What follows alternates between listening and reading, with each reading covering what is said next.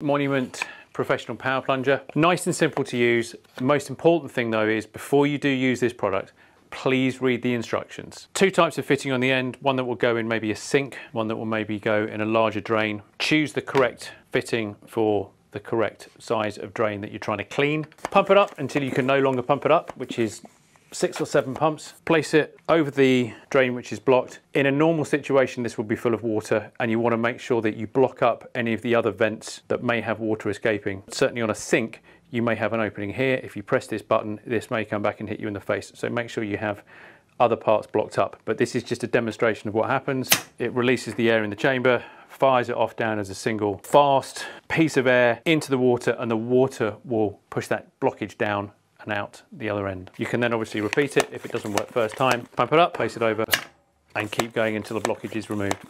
Always remember though, read the instructions first.